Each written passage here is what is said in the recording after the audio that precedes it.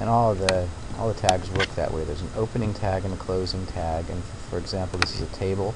Tables are used very commonly in HTML to do layouts, to put things in rows and columns on a web page, to help with graphic layout and also to help with data presentation. This is a table tag. It's got a border of 1, so that the whole table will have a small border around it, and that's the ending tag. And inside that we have tr, a table row, and then inside the table row we have a bit of table data, and then we have another row and some more table data inside that, and then another row and some more data inside that, and we close up the whole thing. So learning tags is what HTML is all about.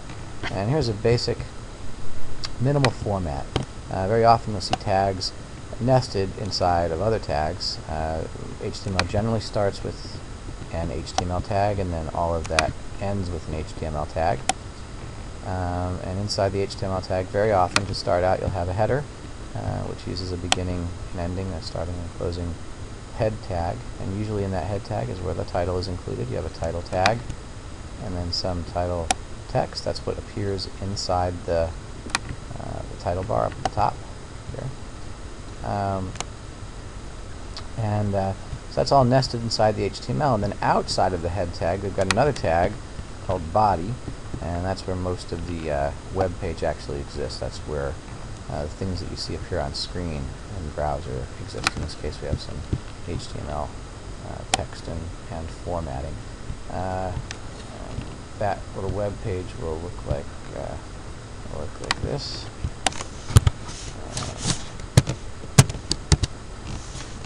So you see at the top there's a page title, also shown in the tab, and then the text that we put in the body appears on the page. And CGI applications work the same way. They're just code, and it's important to understand that the way this works is that this is text, just like Rebol text or any other code that you deal with. You can edit it in the Rebol text editor. You can edit it in Windows Notepad or in any other text editor. There are text editors that are set up to make easier view of starting and ending tags, but you can use any text editor. You'd save this as a text file. For example, if we save this file in Notepad as yourpage.html, you need to get it up onto your web server somehow. That file, once it's saved to the hard drive, needs to be copied to your web server, and usually use an FTP program to do that, or you might use some facility that's built into your web server. A lot of hosting companies have web pages you can go to upload files onto your web server, but somehow you have to transfer it to your web server. When you do that, you surf to your web server and to that specific page. So you surf to http:// the name of your web server.com, and then you go to yourpage.html, whatever it is. In this case, I've uploaded it to a guitars.org website. I put it in the folder Rebol, and then I named that file tutorial example1.html. And when I go to that place on the internet, I see that page. And the browser is a program that knows how to format and how to display documents that are saved, text files that are saved in the HTML format, and it knows what to do with this. It knows to put that title up in the title bar, and it knows to display the info that's in the body on the web page. And it knows what to do with the bolding tags and so forth. It knows how to display tables, and it also knows how to connect, use your existing network connection to connect to that website, to that URL. That's all any web page is. If you look at the source of this page, you'll see that this is just a bunch of text, a little more complex. But for example, you can see here's the ending of the head, and here's the title. This is the HTML of the actual page that you're reading. It takes quite a bit of HTML to make it look that way, but that's all any web page is. I created that on my home computer and uploaded it to my web server, and that's what you're reading. CGI programs work the same way, only CGI programs are actually programs. HTML only requires a browser to be interpreted. The browser opens up that page and it does the formatting right inside the browser. The browser program actually displays that. But if you want to write a program, your browser doesn't do the work.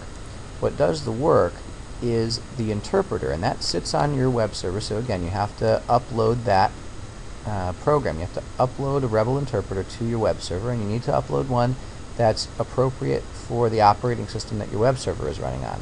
Most web servers run on Linux these days, some run on Windows, but you need to get the appropriate Rebol version for the web server that hosts your pages and serves your pages. You need to put that somewhere, and then in a Rebol script, what you do, again, you're just going to write some Rebol code, again with the Rebol header. The very first line has to include the location to which you've uploaded your Rebol program. You need to have this default little line, and it's whatever folder, whatever path you've chosen to upload your Rebol server to. We'll cover this a little bit more in the future, but you need to put that Rebol program somewhere. It needs to be on your server, and in any program that you want to run online as a CGI program, you need to put the path to that Rebol interpreter. Then you put a Rebol header, and you put some Rebol code. In most cases, what happens is you print out some HTML, and you need to have these first lines basically as is verbatim in all your CGI programs. You're going to see that in every CGI program. There's the path to Rebol, there's a Rebol header, and then you have to print this line so that the browser knows this is going to be some HTML. And then typically you'll see some HTML printed out. In this case, what happens is that Rebol spits out some information back into the browser, and what it's spitting out is going to be what's printing out to your browser when you go to this CGI program. You upload this onto your web server, and the web server knows, because it's called, you're going to save it as a CGI program, something.cgi. It knows, your server knows, that when it opens up a CGI, it's got to look for that first line and then send it to the program that you tell it to send it to, in this case Rebol, and it will print something out, and that will go back into your browser and be returned to the user that's looking at this CGI program.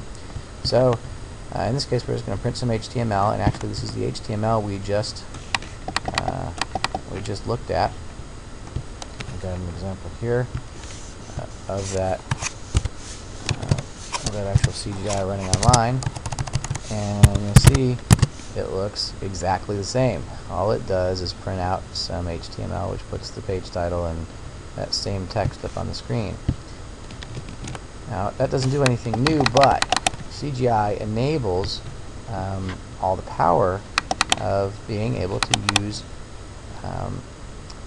the Rebol interpreter to work with data in any way that you could work with data otherwise. So in this next example, we're going to do something we can't do with HTML. We're going to include the current time on our web page. So we go to this page. I've uploaded that. I've saved it as a text file. I've uploaded it on my server. I've saved it as tutorial example 3.cgi and put it in the Rebol folder on my server, and it shows us the current time. And this is not a hard-coded bit of information that appears on the website. It's something that's printed out every single time this program is run. So again, we have some HTML code. It's printing out starting and ending tags. It's got a header with a page title, and this line prints out the text the current date and time is, and then it prints out the information that's returned by the now function in Rebol, which is the full date and time, and it closes up that body and HTML tag. So every time we run this, it's going to give us a different time. It says 47 seconds, it says 50 seconds, and so forth. If you run this in a couple days, it'll have a different date. And so that page is dynamic. It provides some dynamic information to the user, and HTML can't do that. It doesn't have facilities for doing things other than displaying information on the page.